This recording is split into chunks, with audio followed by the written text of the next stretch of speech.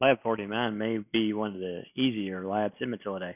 Just wants to know what information is found inside of the Apache log file at this path.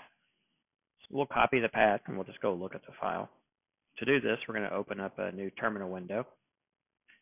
Now, one problem we may have is if we try to print out the file, it could be really large depending on how long the server's been running. If you just want to see the end of a file, you can use the tail command, and that'll just give you the last 10 lines by default, although you can pass in -n and pass in the number of lines you want to see optionally.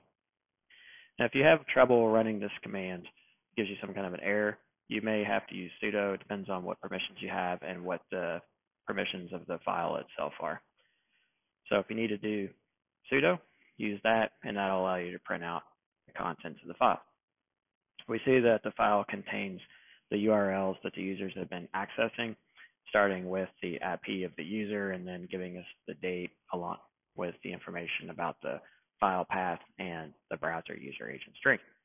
So we go back over to the answers, and the best answer is the web pages that the users have accessed, organized by client IP address. We hit submit and find that it is the correct answer.